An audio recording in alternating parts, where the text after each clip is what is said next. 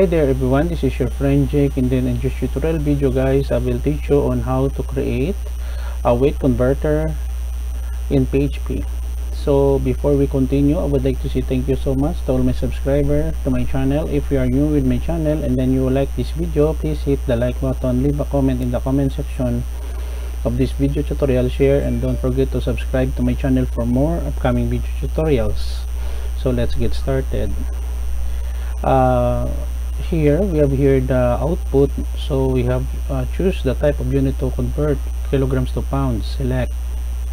So here kilograms to pounds converter, we will give a value here. Let's say we have 2 kilograms, click convert. So 2 kilograms to pounds is 4.4092 kg. Reset. So we select pounds to kilograms, select, and then let's say we have 12, convert. So 12 pounds is equals to 5.4431 pounds. So this is the result. I will go briefly with the source code. Don't worry guys, because I will give a link in the description below where you can download the complete source code. So here we go guys, we have here the code in index.php.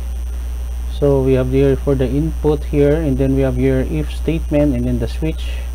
So this portion is kilogram to pounds, this portion of the code, and then here is pounds to kilograms. So 1 kilogram is equivalent to 2.20466226 to 1184, and then 1 pound is equivalent to 2.204622622185 in pounds. So we have here the code for the input, and then the button here to display. So I'm just showing you the different parts of the code. I will put, because it is very long. So, and then we have also here the CSS commands. Okay, so that's it, you know.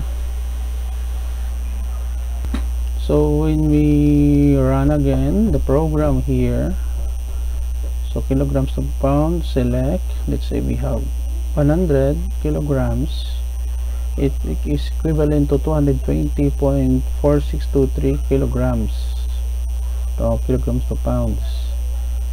Reset, pounds to kilograms. Let's say we have 45, so 45 pounds is equals to 20.441 kilograms. So this is the end of our tutorial video guys. I hope that you have learned something new in this video tutorial. If you like this video tutorial, please hit the like button, leave a comment in the comment section of this video tutorial.